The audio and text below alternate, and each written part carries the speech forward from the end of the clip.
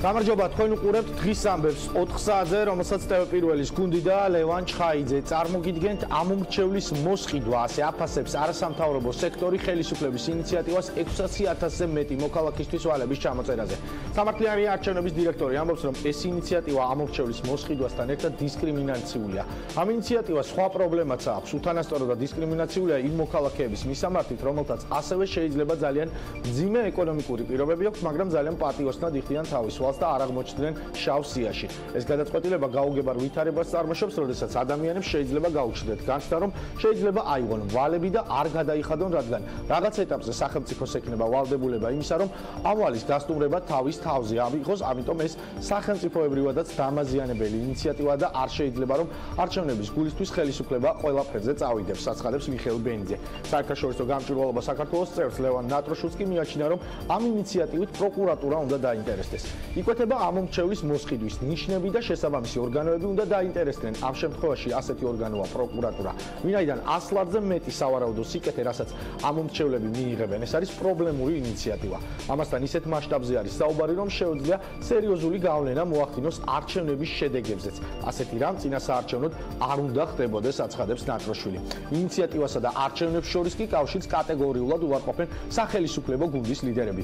კახიკალაძე და ირაკლი ყობახიძე აცხადებენ, რომ ჭარბოვალიანობა ქვეყნის მთავარი პრობლემაა და ამ ინიციატივაზე მუშაობა რამდენიმე თვის წინ დაიწყეს.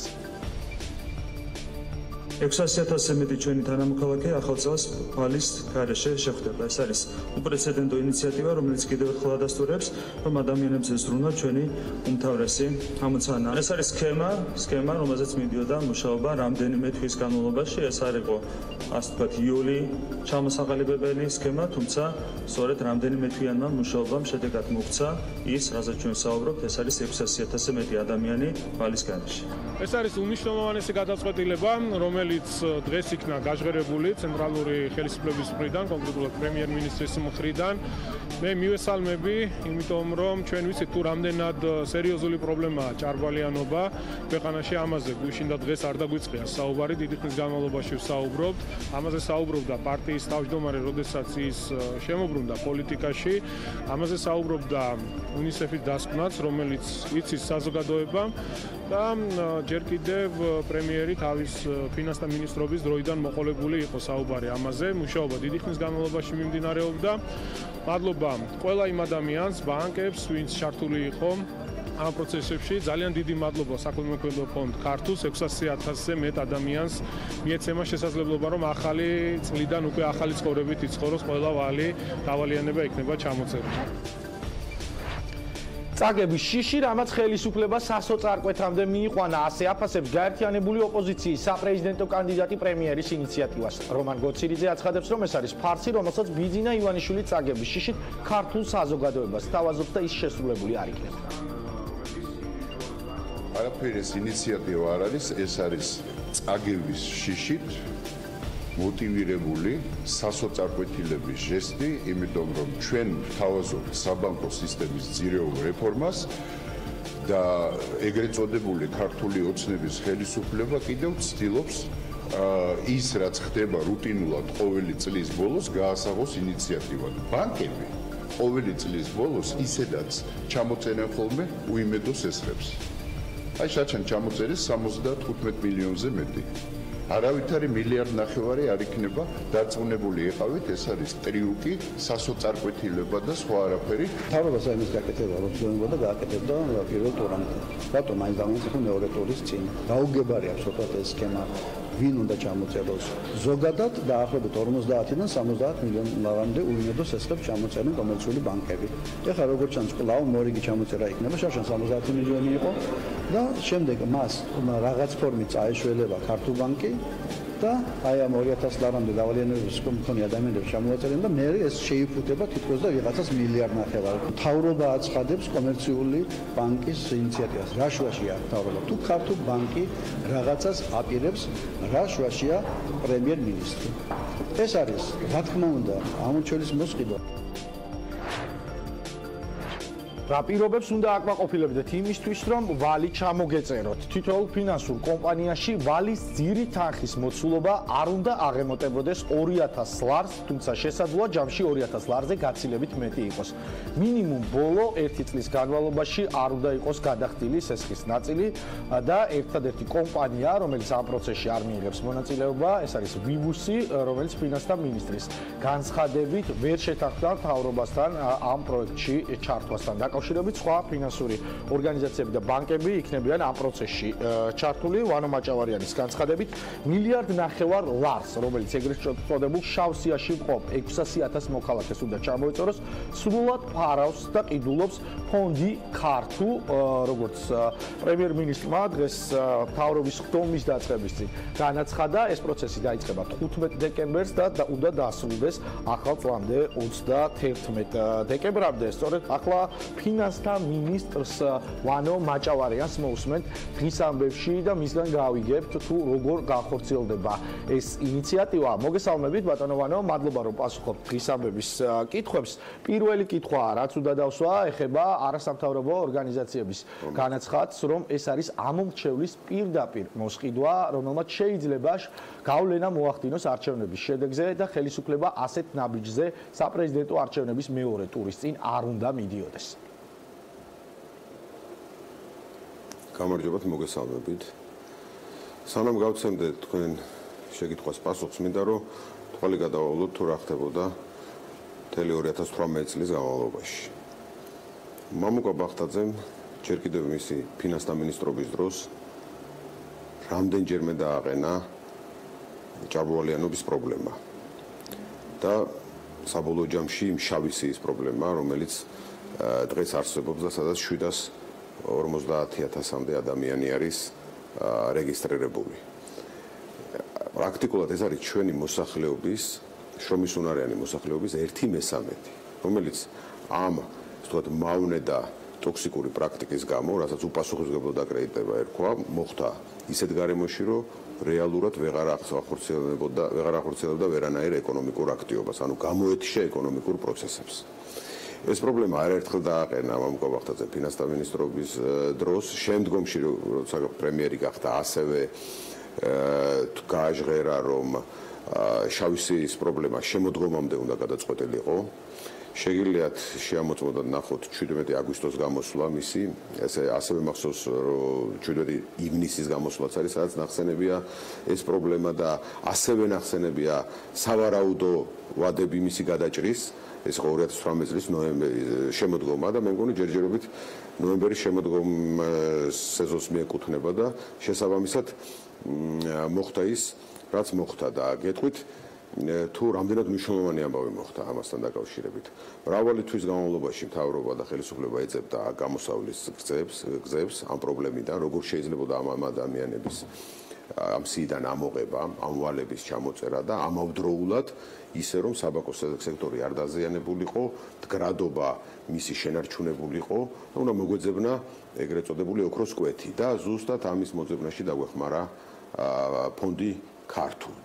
რაც შეეხება მოსყიდვას ამორჩევლის საერთაშორისო მრავალი პრობლემის გადაჭრაშიც გვეხმარებოდა. მოდით ესეთი რაღაცა ვთქვა. ეხლა ვინც აპელირებს ამაზე, რომ ეს დაპირება არის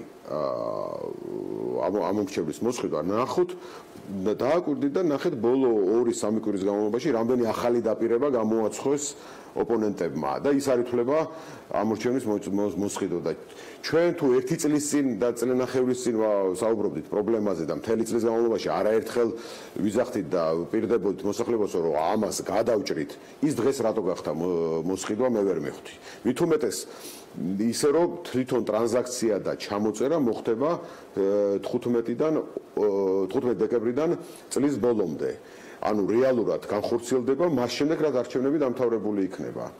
და იყო დაგეგმილი ეს შემოდგომაზე, შესაბამისად, პირველ ტურამდე შეიძლებოდა ამის გაკეთება, რომ არჩევნებზე ორიენტირებული ყოფილიყო, არავინ არ წინასწარ ვერ გათვლიდა და მეორე ტური იქნებოდა თუ არა და კარგად დამერწმუნებით, რომ ახალი გადაწყვეტილება ვერ იქნება. ესეთი მასიური გადაწყვეტილებები, სადაც 600,000 ადამიანს ეხება, რამოდენიმე ათეული ფინანსური ინსტიტუტია ჩართული, ფონდი ქართო და ეს მორიგება და აქ ესე ვთქვათ, შეთანხმება, რომ რა ქვია, ერთ დღეში და ერთ კვირაში ვერ ხდება დამეთანხმებით. თუმცა მაშინ კითხვას ასე დავსვამ, ბატონო ივანე, ამ ტრანზაქციის კომპლექსურობიდან გამომდინარე. თუ არა, პროცესი იწყება 15-დან 31 დეკემბრის ჩათვლით, 29 ნოემბერს რო ეთქვა მთავრობას ამის შესახებ მოსახლეობისთვის და არ ყოფილიყო ეს სალაპარაკო არავის მხრიდან. მთავრობამ თქვა მაშინ, გეტყვით, მთავრობამ თქვა მაშინ, როცა მოხდა შეთანხმება ბანკებსა და სხვა ფინანსური ინსტიტუტებს, როგორებიც არიან ონლაინ შესაძლებლები და ასევე ისენი, რა ქვია, ამომღები კომპანიები, ანუ ვალის ამომღები კომპანიები, ამომღები ბიუროები, ერთის მხრივ და მეორეს მხრივ ფონდი ქართულ, როცა მოხდა შეთანხმება, როცა პირობები დადგინდა, მაშინ მოყვა ამას განცხადება. და საკუთრივ ტრანზაქცია, კიდევ გიმეორებ, პრაქტიკულად ერთი თვის მერე მოხდება, ანუ 15 დეკემბრიდან. შესაბამისად, მე ამას ვერანაირად ვერ დავაკავშირებდი არჩევნებს და ვერც და მოსყიდა საერთოდ გაუგებარია. თქვენ უბრალოდ გადაავლეთ ბოლო რამდენიმე კვირის განმავლობაში რა დაპირებებს და რა განცხადებებზეა ლაპარაკი და იქ, რა ვიცი, მოსყიდვა კი არა, რა ვიცი, იმაზე უარესიც ხდება. და ეს თემა არ არის ახალი, მთელი წლის განმავლობაში იყო ამაზე საუბარი, პერიოდიც კი იყო ესე ვთქვათ დაანონსებული შემოდგომა და მივედით ლოგიკურ დასასრულამდე.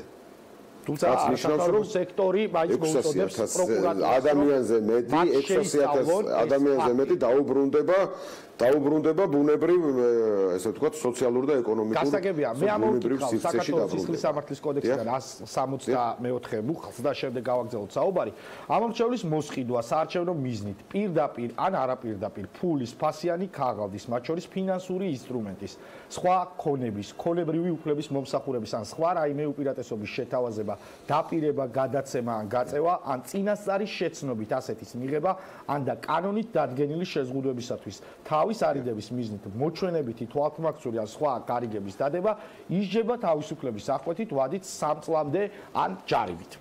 ეს წერია საქართველოს კანონში და ალბათ ამაზე ძალიან ბევრი საუბარი იქნება არჩევნების მეორე ტურამდეც და მეორე ტურის შემდეგ. მთელი წლის განმავლობაში, როდესაც მართველი ხელისუფლება, მართველი ძალა და ოპოზიცია მთელი წლის განმავლობაში დაპირებებს იძლევა. ეს მოსყიდვაა? არ ვიცი ხა, თქვენ წამეკითხეთ ეს იურისტებმა იმჯერონ, რამდენად ეს ყველაფერი მოსყიდვად შეიძლება მოინათლოს, მაგრამ რამოდენიმე თვის წინ, როდესაც გამოდის, რა ვიცი, ოპოზიციონერი და ამბობს, რომ თუ ჩვენ მოვალთ ხელისუფლებაში, მოხდება ეს და ეს, როდესაც ჩვენ ვამბობთ, ნობიძახით რომ გავზდით რა ქვია პენსიებს, რომელიც ასევე ერთი წლით ადრე დაანონსდა, როდესაც ჩვენ თქვით, რომ და ბიუჯეტში შევიტანეთ სოციალურ დაუცველი 154,000 ბავშვისთვის დახმარების გაზდა 50,000 ლარამდე, ესეც მოსყიდვაა, მაშინ ვერც ბიუჯეტი გაუკეთებია. ვერც ვერაფერი გავიკეთებია და მაშინ ვიჯდეთ ჩუმად ყველა და რა ქვია ვიყოთ ესე. ამიტომ მე მგონი იურისტებს შეუძლიათ რომ ზუსტად მოახდინონ იდენტიფიცირება რა არის მოსყიდვა და რა არის ჩვეულებრივი ბუნებრივი პროცესი, როდესაც ხელისუფლება ასრულებს თავის მოვალეობას, რაც მათ ევალება და ასევე კერძო ფონდი აკეთებს კერძო მოლაპარაკებებს, ახორციელებს სხვა კერძო სტრუქტურებთან, როგორებიც არის საფინანსო ინსტიტუტები და გადის რაღაც შედეგზე, რომელიც ხანგრძლივი და საკმაოდ ესე ვთქვათ შრომატევადი პროცესის შედეგად მიიღწა.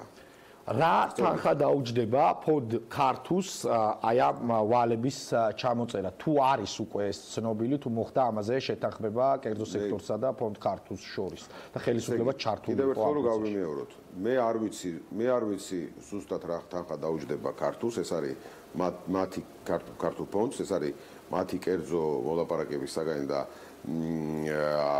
ამ ხელშეკრულების ფარგლებში იქნება დადგენილი, თუმცა მე გეტყვით თვითონ მექანიზმს.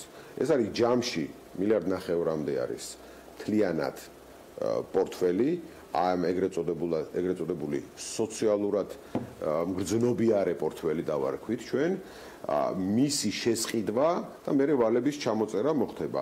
უბრალოდ რა თანხით მოხდება ამ რა თანხის ოდენობით მოხდება ამ ჯამური პორტფელის შესყიდვა ჩემთვის დეტალები უცნობია და მე მგონია ეს მათი კომერციული საიდუმლოა და ჩვენ ამაზე არ უნდა ვისაუბროთ. თვითონ გააკეთებენ კომენტარს თუ ჩათვლიან საჭიროც. ბატონო ივანე, ჩვენ მაყურებელს უკვე აქვე მინდა აღნიშნო, რომ არც ერთი კაპიკი ის პარამეტრები, რომელიც უნდა დააკმაყოფილოს მოქალაქემ იმისთვის, რომ მას ჩამოეწეროს ეს ვალები, თუმცა საინტერესო იქნება თქვენგან მოვისმინოთ, თუ როგორ შეძლებენ მოქალაქეები ამ სარგებლის მიღებას იმ საფინანსო ინსტიტუტებიდან, რომელთანაც აქვთ დავალიანება. როდის უნდა მივიდნენ, როგორ დაიწყება პროცესი, რა პროცედურები უნდა გაიარონ, რა კატეგორიის ადამიანებს შეეხებათ, მაგალითად თუ მე 5 სხვადასხვა ფინანსურ ორგანიზაციასთან მაქვს 2000 ლარამდე ნაკლების ესხი და ეს არის გაპრობლემებული, შემეხება თუ არა მთლიანად. როგორ იქნება ეს პროცესი? კი ბატონო, კიდევ ერთხელ დავაკონკრეტებ თვითონ მოდელს, როგორ გახორციელდება ეს ინიციატივა. ესე იგი, პირველ რიგში, ვის შეეხება? ეს შეეხება ყველა იმ პირს, რომელიც არის დღეს ეგრეთ წოდებულ შავ სიაში, პრობლემური სესხების სიაში, რომელსაც ერთ წელზე და უფრო ძველი ვალი ერიცხება. ძირი თანხა უნდა იყოს 2000 ლარი და ნაკლები. რატო ეს კრიტერიუმი? ზუსტად იმიტომ, რომ ჩაითვალა, რომ სოციალურად მუძნობიარე პორტფელი ზუსტად ამოდენობის იყო, იმიტომ რომ აძლევდნენ პატარ-პატარა სესხებს, ფინანსური ინსტიტუტები აძლევდნენ შეუმოწმებლად, აქვს თუ არა ამ ადამიანს გადახდის საშუალება, არანაირად არ იყო ეს სესხები უზრუნველყოფილი, შესაბამისად იყო ძალიან მაღალი პროცენტიერიცხებოდა, ვადაგადაცილების შემთხვევაში ძალიან დიდი ჯარიმა eriცხებოდა, ზუსტად ეს ყველაფერი ქმნიდა უპასუხისმგებლო დაკრედიტებას. ერთის მხრივ იყო ცთუნება, რომ იოლად და ერთ წამში მოხდარიყო სესხის აღება, მაგრამ არავინ არ ფიქრობდა იმაზე, თუ რამდენად შესაძლებელი იყო ამ სესხის დაფარვა, რამდენად შეეძლო ამ კონკრეტულ ადამიანს ამ სესხის დაფარვა. და ამ შემთხვევაში ძალიან ბევრი სესხი გაპრობლემურდა და ესე ვთქვათ შავსიაში მოხდა, თუმცა მაინც ფინანსური ინსტიტუტები იღებდნენ შემოსავალს, იმიტომ რომ ძალიან მაღალი პროცენტი eriცხებოდა, ძალიან მაღალი ჯარიმები და ასე შემდეგ. ეს იყო მოდელი. ამიტომ ამ 2000 ლარზე და ქვემოთ კრიტერიუმით მოხდა ზუსტად ამ და არაუზრუნველყოფილით. ანუ არ უდევს გირაოში არაფერი, არც ბინა, არც მანქანა, არც ოქრო, არც ვერცხლი. ზუსტად ამ კრიტერიუმით მოხდა გამოყოფა და გამოხშირვა სოციალურად მგრძნობიარე პაკეტის. ეს არის კრიტერიუმი. თუ როგორ მოახდენენ თავის იდენტიფიცირებას და როდის მოხდება ეს ჩამოწერა, ამაზე გეტყვით, რომ ეხა დგინდება და ჯერდება ბაზები, იმიტომ რომ თვითონ ფინანსური ინსტიტუტს იქნება ეს ესე ვთქვათ ონლაინ ფინანსური კომპანიები თუ ბანკები აქვს თავიანთი ბაზები, მონაცემთა ბაზები, რომლებიც უნდა ჯამში შეჯერდეს. ამის შედეგად შეიქმნება ერთი ვებ პორტალი, ვებგვერდი, სადაც თითოეულ მოქალაქეს, ვის მიაჩნია, რომ ამ კრიტერიუმებს აკმაყოფილებს შევაშ, თითოეული მოქალაქე შეიყვანს თავის პირად ნომერს, თავის მონაცემებს და ნახავს, ეხება თუ არა მას ეს ინიციატივა და ესე ვთქვათ აი ეს ტრანზაქცია. ეს მოხდება 3 დეკემბრიდან, იმიტომ რომ მე მგონი არის პირველი სამუშაო დღე დეკემბერში 3 რიცხვი და მაგ დროისთვის მე მგონი ყველა ბაზა უკვე თავს მოიყრის ერთ დიდ მონაცემთა ბაზაში.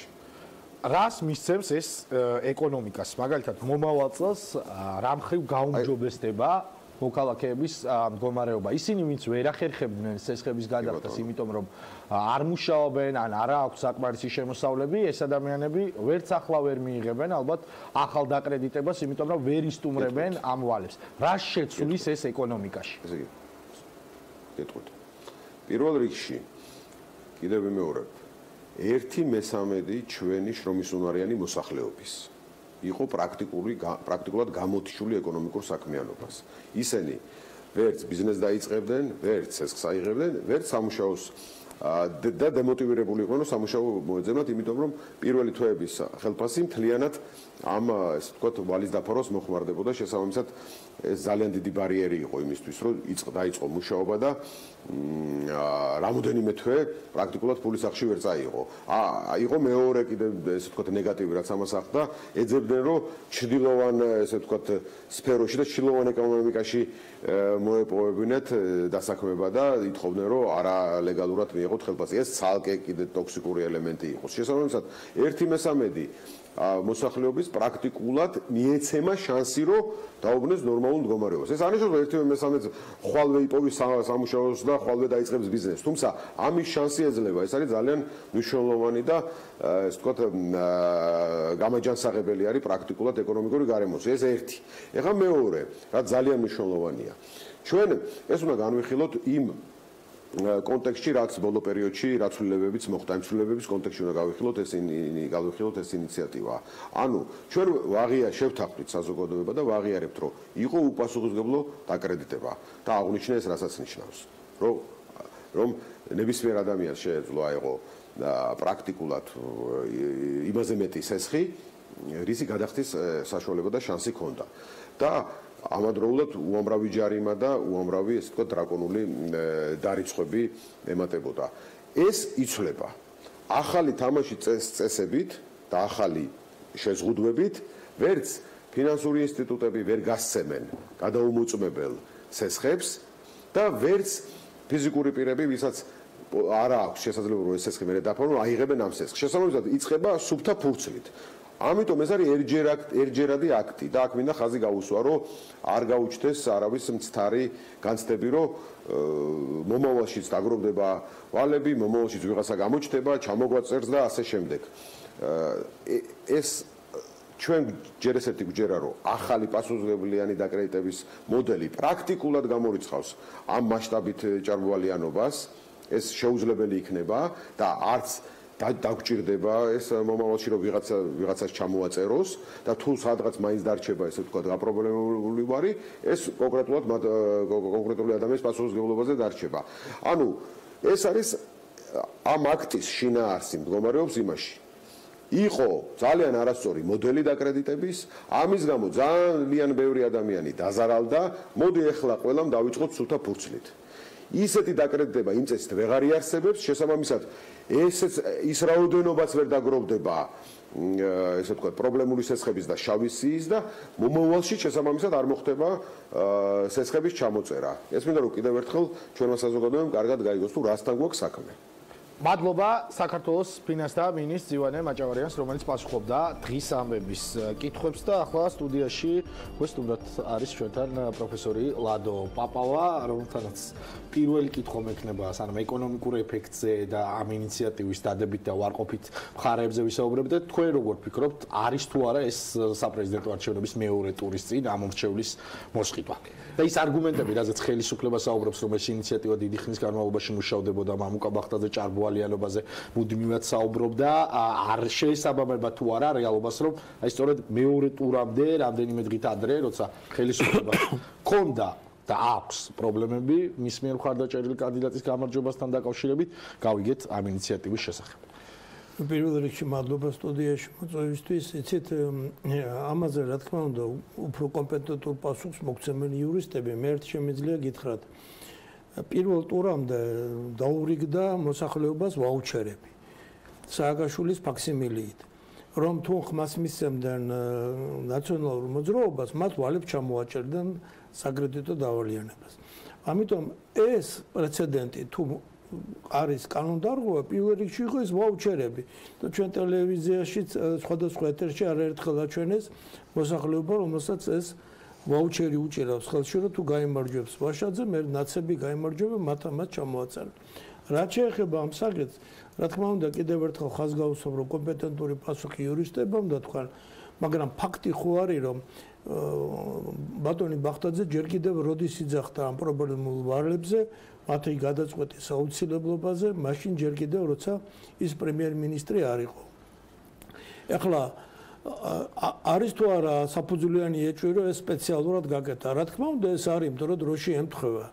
მაგრამ მაინც მოდით იურისტებმა იმჟელონ ამ საკითხზე. ყოველ შემთხვევაში მუშაობა დიდი ხანია დაწყებულია და არაერთი განცხადება იყო გაკეთებული ამ მიმართულებით. იქონიებს თუ არა გავლენას არჩევნების შედეგზე ეს ინიციატივა? იცით რა, ნებისმიერ ინიციატივას შეუძლია იქონიოს და უფრო მეტიც, რომ არ კონდეს გავლენა, შეიძლება მერე დააბრალო. ხო? ზუსტად ასევე შეგვეძლო გვეთქვა, რომ პირველ ტურზე ზეგავლენა იქონია იმ ვაუჩერებმა, რომლებიც დარიგდა ვალების ჩამოწერის შესახებ. ეს საერთოდ პოლიტიკურ ბატალიებში, როცა ასეთი დაძაბული არჩევნებია, ასეთი იაფასიანი პოპულიზმის გადაბრალება ყოველთვის ხდება, ჩვენ არა ვართ გამონაკლისი და თუნდაც ჩვენთან არ ხდება პირველად. რაც შეეხება ეკონომიკურ ეფექტს, როგორი გავლენა ექნება ეკონომიკაზე და იმ ადამიანებზე, რომლებიც აკმაყოფილებენ კრიტერიუმებს, რომლის საფუძველზეც მათ ვალები ჩამოეწარებათ. და ის რაზეც საუბრობდა ახლა ფინანსთა მინისტრი, რომ დაკრედიტების პოლიტიკა იქნება უფრო ეფექტური და ჭარბოვალიანობა შემცირდება. ფიქრობ თუ არა, რომ ამ მექანიზმით ეს პრობლემა მოგვარდება? პირველ რიგში ეკონომისტები ამ მოვლენას ზოგადად ეძახიან საკრედიტო ამნისტიას. მაგრამ აქ ერთი მაგრამ არის ამ საკრედიტო ამნისტიაში განსხვავებული სქემა აქვს საქართველოს არჩეული, იმიტომ რომ როგორც წესი ამნისტიას აკეთებს მთავრობა. ანუ მთავრობა გადაევალებს ამ ვალებს და მერე ბიუჯეტიდან ხდება გასტუმრება. ჩვენთან გამოჩნდა ქართოფონდი, ანუ ერთმა კერძო სტრუქტურამ აიღო თავის თავზე ყველა ვალდებულება, რომელიც დაგროვდა სხვადასხვა ფინანსურ სტრუქტურებთან და ის გახდება უკვე ამ ვალდებულების შემსრულებელი. რა თქმა უნდა, ესეც მსგავსია საკრედიტო ამნისტიის, თუმცა პირწმინდა საკრედიტო ამნისტია არ არის. რა აქვს დადებითი და რა აქვს უარყოფითი. დადებითი ის აქვს, რომ ხალხს ეს ტვირთი მოეხსნება და სხვა თუ არაფერი მათ მიერ ნაშოვნი 2 კაპიკი უკვე ოჯახში წავა და თუნდაც ის რომ ამოისუნთქავს საზოგადოება, ამოისუნთქავს ეს ადამიანები. ეს უკვე კარგია.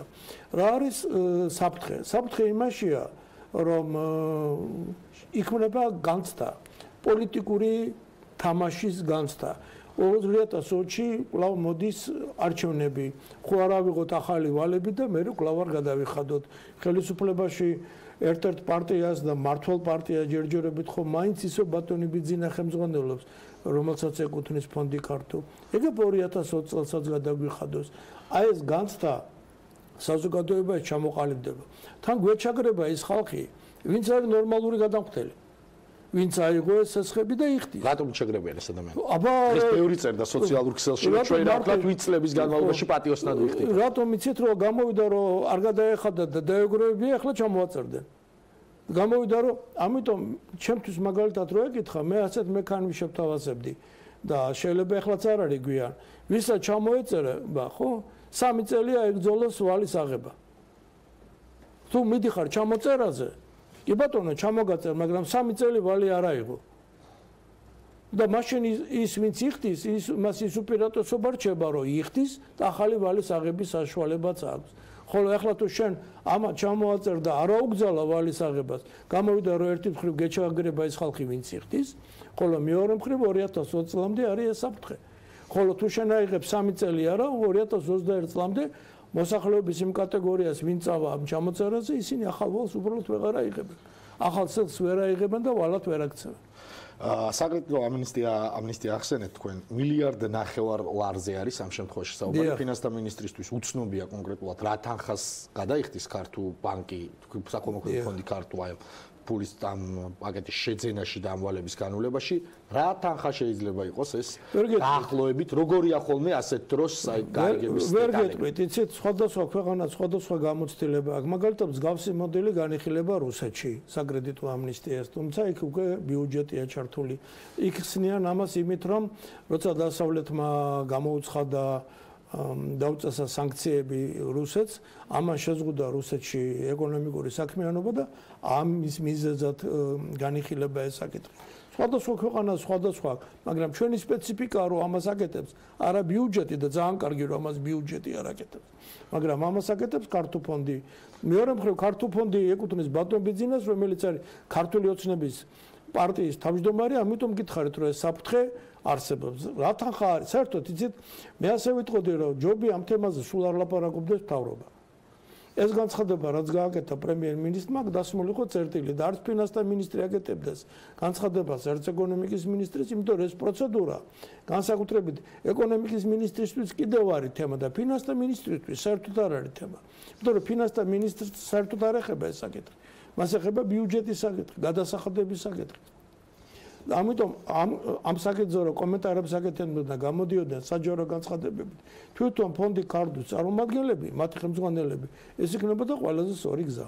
უნდა იყოს თუ არა გარიგების დეტალები საჯარო. იცით დამოკიდებული არის ესეც ნიუანსია. ეს უნდა მათ გადაწყვეტენ, იმიტომ რომ შეიძლება კომერციული მართლაც საიდუმლოება იყოს. მაგრამ კიდევ ერთხელ ხაზს უსვამ. აი ეს მორალური ეფექტი რომ მოიხსნას, ვინც იხდის, წესიერი გადამხდელი ვინც არის, რომ მას ისე დაურჩეს სტიმული გადახდის და ახლა თვითონაც არ თქვეს, მოდი არ გადავიხდი და ჩემი ხმალ ხო დაშირდება ქართულ ოცნებას 2020 წელს და მე მივივაჭრებ ამითიო. რო შეუნარჩუნდეს, ამიტომ ყველაზე სწორი იქნება, ვინც მოხვდება ამ საკრედიტო ამნისტიაში, სულ ცოტა 3 წლით აეგზავნოს ახალი ცეცხლის აღება. მაგრამ მეტ ოჯახის წევრებს. ამ შემთხვევაში არანაირად არ დაიჩაგრებიან ის, ვინც არის კეთილსინდისიერი მომსახურე ვალის ეს ერთი და მეორე, არავის არ ექნება განცდა, რომ 2020 წლამდე შეიძლება ახალი ცეცხლი აიღო, აღარ დაიხადო, ვალი დააგროვო და ქართულ ოცნებას ისევ დაშირდება მერე შენი ხმა. მადლობა პროფესორ ლადო პაპავას, რომელიც იყო ჩვენი სტუმარი. ეთერში ახლა რეკლამის დროა, რეკლამის შემდეგ კი ხელისუფლების ინიციატივას და საპრეზიდენტო არჩევნების მეორე ტურის წინ არსებულ ვითარებას დავით ბერძენიშვილთან ერთად შევაფასებთ.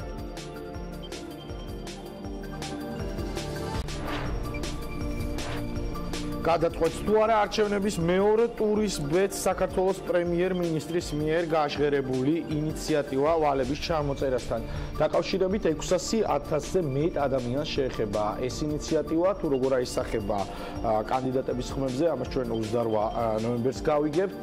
ჩვენი სტუმარი არის რესპუბლიკური პარტიის ერთი ლიდერი ბატონი დათო ბერძენიშვილი. მოგესალმებით ბატონ დავით, მადლობა რომ პასუხობთ ჩვენს კითხვებს. ბევრი შეფასება მოვისმინეთ უკვე ამ ინიციატივას თან დაკავშირებით. საინტერესოა თქვენ რას ფიქრობთ და არის თუ არა ეს ამომრჩევლის მოსყიდვა მეორე ტურის წინ, რომლის წინაც საკმაოდ დაძაბულია კანდიდატებს შორის მდგომარეობა და სახელმწიფო კანდიდატს არ აქვს ნამდვილად სახარბიელო სიტუაცია. მოგესალმებით, მევესალმებ მაყურებელს. რა თქმა უნდა, ახლა ეს პირდაპირი მოსყიდვა არის. პოლიტიკურად ეს ასია და სამართლებრივად ალბათ გაირკვევა.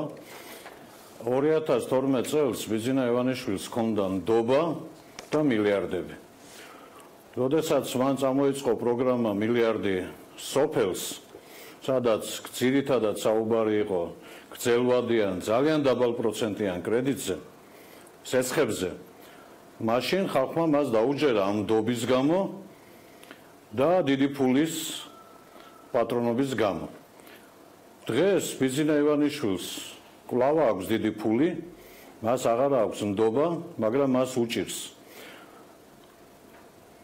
ახლაც ის და მისი მაღალი ინტელექტუალური რჩევლები იმედოვნებენ, რომ ახლაც გარკვეული ნაწილი მას დაუჯერებს უკვე არა ნდობის გამო, არამედ გაჭირვების გამო, რომ იმდენად უჭირს ივანიშვილს, რომ ახლა ნამდვილად გადაიხდის. ვის მიმართავს ივანიშვილის ხელისუფლება ამ ინიციატივით? 600,000 შეჭირვებულ ადამიანს, რომელთა დიდი უმრავლესობა, დიდი ნაწილი სოციალური თვალსაჩინით ვერ არის წელგამართული, ფინანსური თვალსაჩინითაც და მათთვის 2,000 ლარის ჩამოწერა, ბუნებრივია, არის მნიშვნელოვანი. ანუ პრაქტიკულად ბიძინა ივანიშვილი ამბობს, ოსტატ ბენდეი რო გავიხსენოთ, ამბობს იმას ხო, რომ მოკლედ დილით სკამებიო და საღამოს ფულიო და არა პირიქით და პირიქით ვერ იტყვის, იმიტომ მხოლოდ რომ ქვეყნის კანონმდებლობით არ შეუძლიათ ამჟამად ეს ფული პირდაპირ დაარიგონ და ჩამოწერონ. მეორე, ბატონმა ლადო პაპავამ აგერ ახლა თქვენს ეთერში ბრძანა რომ ბიზინა ივანიშვილი რო გამოსულიყო როგორც ქართუს ბეპატრონე ან ქართულ ფონდის რომელიმე ხელმძღვანელი და ეთქვა რომ ჩვენ ვაკეთებთ ამას ყველაფერს ნუ ეს უფრო გასაგები იქნებოდაო მაგრამ როცა არის სახელმწიფო პარტიის თავმჯდომარე და მისი პრემიერ-მინისტრი აკეთებს ამ განცხადებას რა თქმა უნდა პოლიტიკურად ესაა მოსყიდვის მცდელობა გაუმართლებს თუ არა გამოუვა თუ არა მე ვფიქრობ რომ უფრო არა იმ უბრალო მიზეზის გამო რომ დაახლოებით 87% იმ ადამიანებისა ვინც პირველ ტურში ხმა მისცა სახელისუფლებო და ხელისუფლების საწინააღმდეგო კანდიდატებს წინა ხელისუფლების სამ ყოფილ საგარეო საქმეთა მინისტრს სალომე ზურაბიშვილს ივანიშვილის მხარდამჭერებმა და ივანიშვილის მოწინააღმდეგებმა გრიგოლ ვაშაძეს და დავით ბაქრაძეს აი ეს 87% ფაქტობრივად ჩამოყალიბებულია მათ აქვთ ბუნებრივია თითოეულა რაღაცა ადამიანი შესაძლოა რამდენიმე ასეულ შესაძლოა რამდენიმე 1000-იც კი რაღაც გადახედავს თავის მაშინდელ არჩევანს მაგრამ ხლა 1,670,000 ადამიანიდან ეს იქნება 0.1%. ძირითადად ეს ხალხი არის ჩამოყალიბებული მის არჩევანში ან ხელისუფლებისკენ ან ხელისუფლების წინააღმდეგ რაც შეეხება დანარჩენებს ამ ხალხის დიდ ნაწილს რომელთაც ვთქვათ ვეძახი ანტინაცკოცებს არც მიშა სააკაშვილი ეხატება გულზე და არც ბიზინა ივანიშვილი მათთვის ნაციონალური მოძრაობა ანტიბრენდია ბრენდი კი არ არის და ქართული ოცნებაც ანტიბრენდია ბრენდი კი არ არის მაგრამ ისინი თვლიან ამჟამად ითვლიან ქვეყნისთვის რომლის დამარცხება არის უფრო მნიშვნელოვანი ეს არის მეტწილად კვალიფიციური ამორჩეველი ამ ამორჩევლის დიდი ნაწილი არჩევანს გააკეთებს სახში ჯდომასა და საარჩევნო უბნებთან მისვლას შორის ხლა ორივეს გადახაზვისთვისაც ეს სახში ჯდომასთან ერთად ძალიან ცოტა იქნება და ეს სტატისტიკურ შეცდომაში იქნება ეს ორივეს გადახაზვის შეთავაზება და ეს პრაქტიკულად არის მაშველი რგოლი გადაგდებული ივანიშვილისთვის მაგრამ ეს არ იმუშავებს სულიად კაფეოა და სულიად ნათელია რომ ისეთ კვალიფიციურ ამომრჩეველს რომლებმაც უნდა გააკეთონ არჩევანი ეს სახელისუფლებო სატყუარა ვერაფერს არსებითად ვერ შეაცვლევინებს ამასთანავე როდესაც საუბარია იმაზე რომ 2000 ლარამდე ვისაც აქვს საურავებიანა და შავსიაში ვინც უკვე არის შესული აიმად ჩამოგაწერთო ეს რას ნიშნავს კარგია რომ სახელმწიფომ ამაზე უნდა იზრუნოს და არა მეორე ტურის წინ კარგია რომ ამ ტიპის რაღაცები ხდება 77 მილიონს ითვლიან ახლა და 50 მილიონის ფარგლებში ისედაც ყოველწლიურად ბანკები ამ შავსიაში მხოლოდ დაკარგულ ფულს ისედაც წერენ ანუ არაფერი აქ რამე განსაკუთრებული სიახლე არ არის და გასაგებია სხვა მხრივ უნდა იზრუნოს სოციალურად შეჭირვებულებზე ხელისუფლება და არა ასე ერჯერადად არჩევნების წინ. ბატონო დავით. მაგრამ როდესაც საუბარია იმაზე, ბატონო გისმენთ. რაზე მეტყველებს ის ფაქტი, რომ ასეთი დაძაბული და პრინციპული არჩევნების წინ, რომელიც არის ახლა, ჩვენ ვხედავთ ორივე მხრიდან ამ შემთხვევაში გაერთიანებული ოპოზიციისგანაც და ხელისუფლებისგანაც პირდაპირ მინიშნებებს, თქვათ, იგივე სააკაშვილი საუბრობდა, როგორ გადაიხდიან იპოთეკურ სესხებს, პროცენტები განახორდება, დღეს მოვისმინეთ, რომ საერთოდ ვალებს ჩამოაწერენ. რამდენად სწორი, სამართლიანია და შეესაბამება რაღაც სტანდარტებს, როდესაც ასეთ ბრძოლას ვხედავთ ჩვენ ორ კონკურენტს შორის არჩევნების წინ. ეს რაზე მეტყველებს ამ შემთხვევაში, რომ ძალიან გაჭირვებულ ქვეყანაში პირდაპირ მიდის ხმების ყიდვაზე ნადირობა? თავი პასუხისმგებელი, რა თქმა უნდა, არის ხელისუფლება, ოპოზიციას არც ფული აქვს და არც ხელისუფლება. ივანიშვილს ფულიც აქვს და ძალაუფლებაც. ამიტომ მოსყიდვა შეუძლია ივანიშვილს. მის ოპონენტს მოსყიდვა არ შეუძლია. ეხლა ამ ვითარებაში ბუნებრივი არის სხვადასხვა ვერსიები, ბუნებრივია ერთგვარი რაღაცა ბოლო დღეებში ამომრჩევლების სათუ ამომრჩევლების გადაბირების პროცესი მიდის, მაგრამ მე სულიად მკაფიოდ ვხედავ, რომ როგორც ამდენი ხნის განმავლობაში ბიძინა ივანიშვილი ცდილობდა სააკაშვილისგან შეექმნა მტრის ხატი და მოეპოვებია მარტივი გამარჯვება. 2016 წელს მიხეილ სააკაშვილს ვის ნაციონალურ მოძრაობას არ შეეძლო რეალურად ებრძოლა არჩევნებში გამარჯვებისთვის. მას შეეძლო მხოლოდ წამყვანი ოპოზიციური პარტიის სტატუსის მოპოვება. ბიძინა ივანიშვილის მიერ მტრის ხატა დანიშნული სააკაშვილი 2016 წელს ამ ვითარებაში მაქსიმუმის ამღები აღმოჩნდა, როცა 27% აიღო რინგზე გამოსვლით.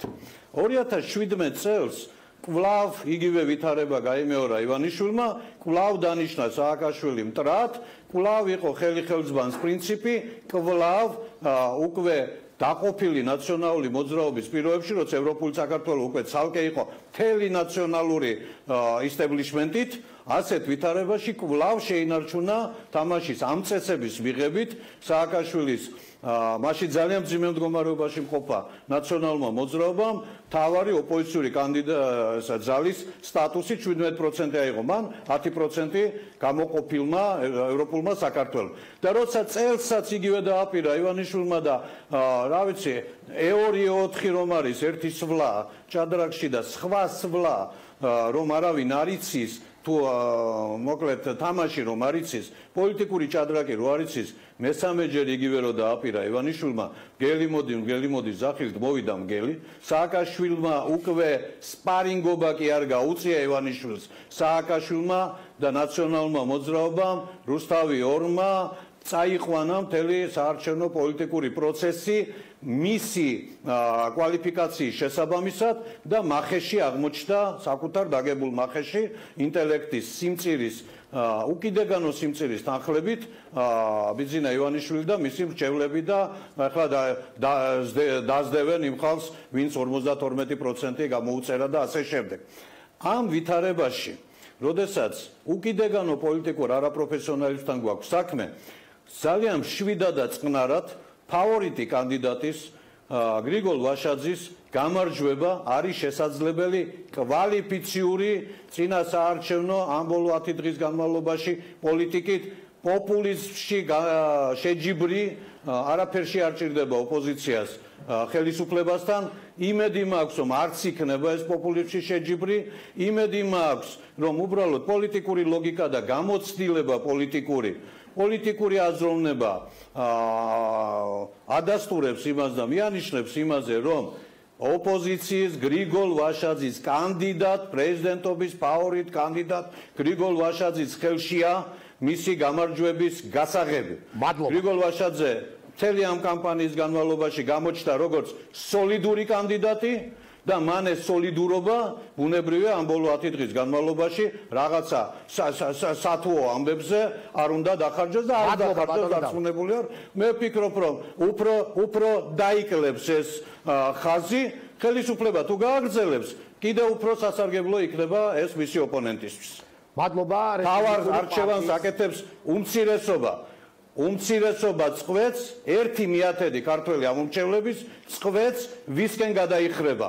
უპირატესობა აქვს სწორედ გრიგოლ ვაშაძეს. მადლობა რესპუბლიკური პარტიის ლიდერს დავით ბერძენიშვილს, რომელიც პასუხობდა ჩვენს კითხვებს და ახლა ეთერში არის საინფორმაციო გამოშვების დროს, ზუსტად 17 საათზე თქვენ მოისმენთ იმ შეფასებებს, რომელსაც საპრეზიდენტო კანდიდატები, არასამთავრობო ორგანიზაციები და ექსპერტები პრემიერის ახალ ინიციატივასთან დაკავშირებით აკეთებენ. საღამოს 20 საათზე კი ტელეპირველის ეთერში გელით ხალხის პოლიტიკა, ასე რომ დარჩით ჩვენს სახზე. მადლობა რომ უყურებთ დღის ამბებს.